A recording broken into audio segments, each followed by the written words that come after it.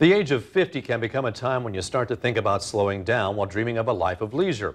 But Action News anchor Dale Young joins us now with the story of a Fresno woman who has qualified for the Olympic marathon trials at the age of 50. How about that, Dale? That's right, Warren. Her low-key approach makes all the attention overwhelming, but Molly Friel is the real deal. In 2020, she'll become the second oldest woman to ever race in the 26.2-mile U.S. Olympic marathon trials.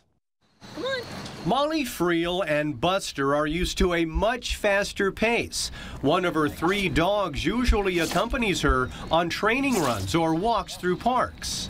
Getting outside every day and doing something is really beneficial more than, going to a doctor, taking medicine. Molly is 50, but age doesn't matter in a race. Molly Friel from Fresno. The only number that mattered at the California International Marathon last month was 2 hours, 43 minutes, 57 seconds.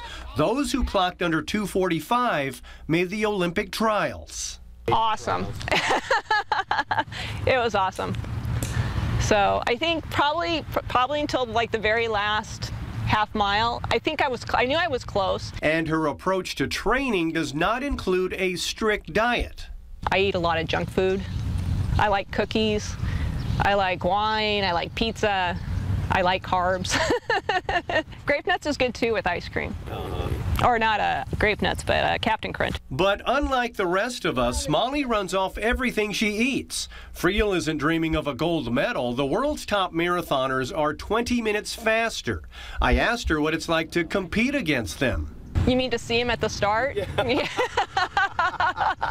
During training, Molly will run as much as 100 miles a week. She's dealt with hamstring issues and stress fractures in her foot and pelvis. So reaching the Olympic trials was that much sweeter.